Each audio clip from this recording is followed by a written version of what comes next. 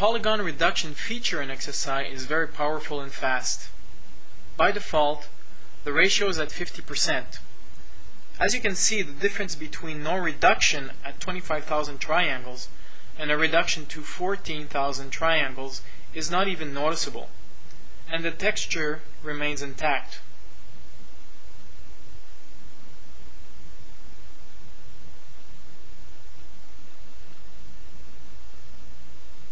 Furthermore, a weight map can be used to define the areas affected by the polygon reduction operation.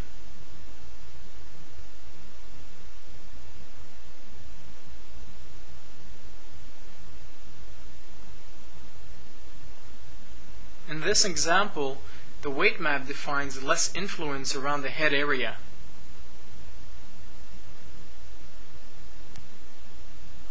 Which means that the head will not be affected as much by the polygon reduction.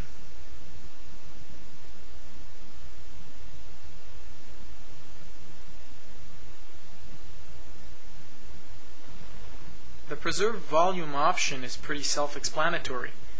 The polygon reduction tool will do its best to preserve the object's volume as it brings down its number of triangles.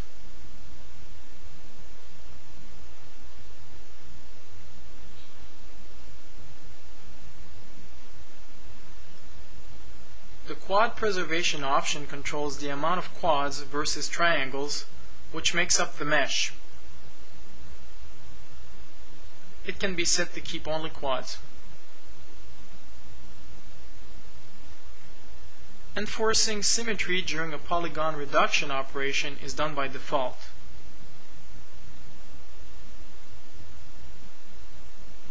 If the option is deactivated, the object will lose its symmetry.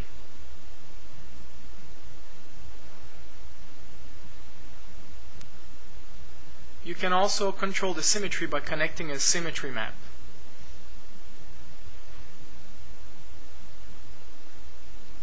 The next tab holds the feature preservation options, which are all activated by default.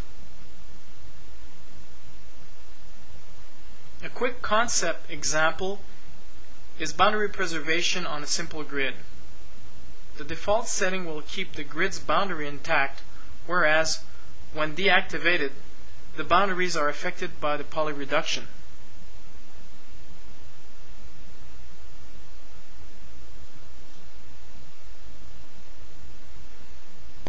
Last but not least, the level of detail, or LOD, is found under the last tab.